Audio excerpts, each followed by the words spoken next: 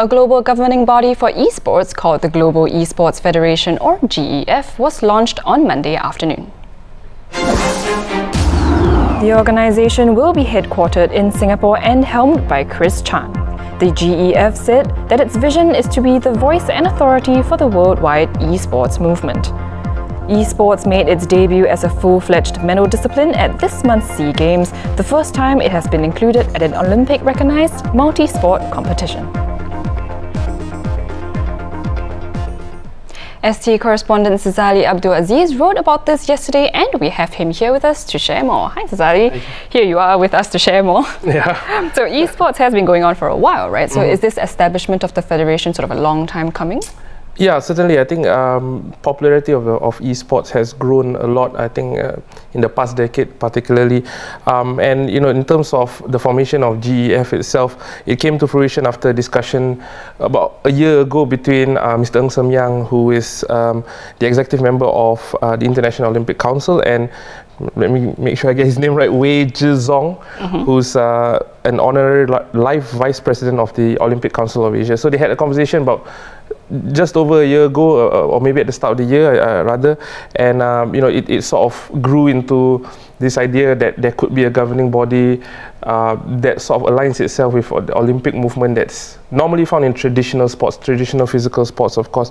So as you mentioned, you know, esports itself has made plenty of strides over the years. Prize money at tournaments and participation numbers, viewership numbers has increased tremendously over the years. I think currently there are over 2 billion active gamers, which is basically like about a third of the global population, which is pretty insane. And in the last 24 months in particular, in terms of notching milestones, in trying to be recognized as a real sport per se, it's featured at the Asian Games in Jakarta, and obviously last month at the SEA Games as well in the Philippines. I see. Well, this is actually a global federation, right? So what is the significance of it sort of being headquartered here in Singapore? Yeah, well, we asked this question to Chris Chan, the GF president, yesterday, and he said there's no real special significance of it being here, but having said that, obviously him as a Singaporean leading a global organization like this is something great, and Singapore has positioned itself as being the forefront when it comes to technology and innovation. So I guess it's an apt location for this push for GF to be the world governing body of esports. It's also where and this was mentioned a couple of times yesterday, where the first Youth Olympic Games was held in 2010, of course. So in that aspect, it's you know, like I said, with the alignment and the goal of being recognized by the IOC eventually, it's up as well.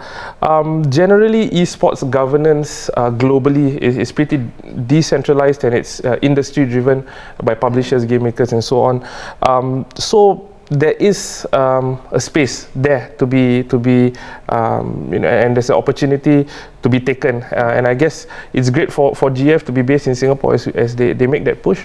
Right. So what exactly is the purpose of this federation? What exactly are we expecting it to do? I think one of the things GF would like to do is I mean, they use the word galvanize esports. I think they also want to give it legitimacy. I think, like I mentioned earlier, you know, there are detractors, you know, people who say sitting in a room, you know, in a dark room playing games is not sport. Yeah. You know, there are others who say, you know, they need you need the same level of stamina and focus and stuff like that. So it really is a debate. You know, it's chess sport. You know, it depends on how you look at it. So, but like I mentioned earlier, you know, definitely participation numbers, viewership numbers have suggested that the sport is really, really popular, and it's only going to increase in popularity. Like I said, ultimate goal in the long term is to have esports in the Olympics. It's a lofty dream. I wouldn't say it's impossible, but certainly there are a lot of challenges. I think, for example, you would need all the global NSAs to sort of come together and recognize a body, an international federation such as GF. You know, so it's a very step-by-step process, and I think it's going to take some time, because even the National Sports Association for Singapore, it's currently only has provisional status, partly because it's so new, and partly because there's a lot of criteria for it to check off the list before it's granted full status. So, like I said, it's a step-by-step thing, but certainly I think, judging by how fast e-sport is growing, there's a lot of potential in it.